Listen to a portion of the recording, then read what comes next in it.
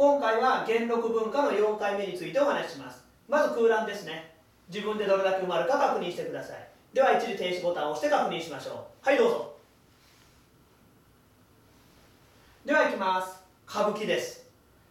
お国歌舞伎ですね。皆さん覚えてますか？桃山文化でやりましたね。出雲のお国が始めてます。でその次は女歌舞伎になりますね。綺麗な女性が歌舞伎を演じるわけです。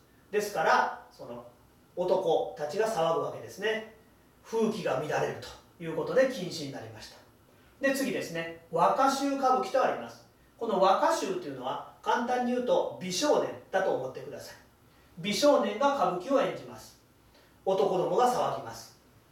この江戸時代とか戦国時代というのは男性が男性のことを好きになるというのは別に普通なんですよね。ですからこの若衆ですね、美少年が歌舞伎を演じても、この女性ですね、綺麗な女性たちが歌舞伎を演じても周りの人は騒ぐわけです。ですから風紀が乱れるということで禁止になりました。そして野郎歌舞伎ですね。もう美少年はダメですよと、青年がやりなさいということになるわけです。そして今回の元禄歌舞伎になっていきます。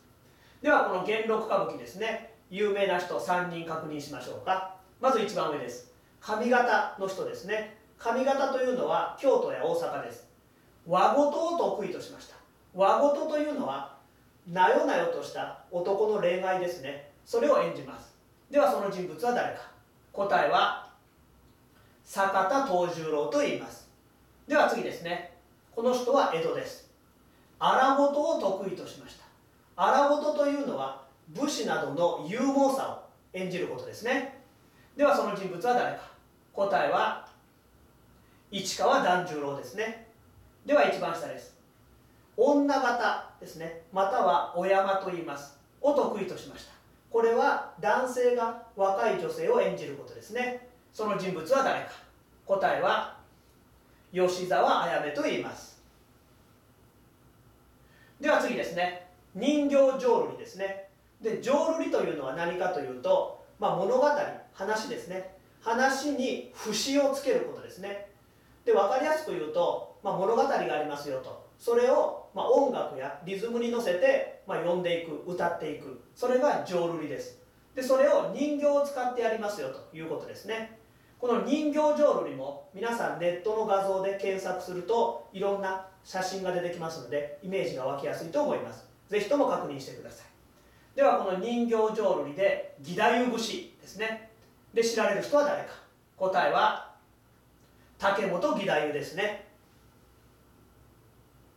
では最後いきます。俳諧ですね。で俳諧といえば251番でやりましたね。定門派の時に詳しい説明したと思います。その続きになりますね。定門派の次です。西山宗院という人が開いた一派ですね。この一派が非常に栄えます。ではこれを何というか。答えは断輪派と言います。で定門派と何が違うかというと、この断輪派の方がもっと砕けてますですね。定門派の方は言葉遣いは、もっと楽にしていいよと、でもルールは守ろうねと、伝統的な方法は守っていこうねというのが定門派だったわけですね。この断輪派はいやいやいやと、もうルールもすごい堅苦しいじゃんって、もう少し楽に楽しくいこうぜと、もっと自由な表現をしようぜというのが断輪派ですね。ですから定門派に代わってこの後この断輪派が栄えるようになりました。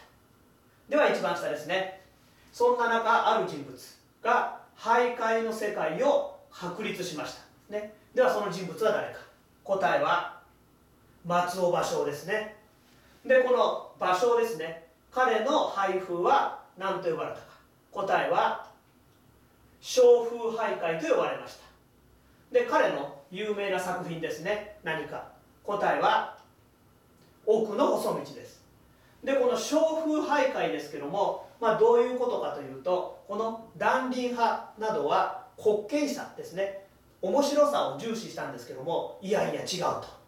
サビやその作者の歌を読む人ですね、俳諧を読む人の繊細な感情と、それを表現しようということで、この俳諧を芸術にまで高めました。それがこの松尾芭蕉ですね。今回はここまでです。ありがとうございました。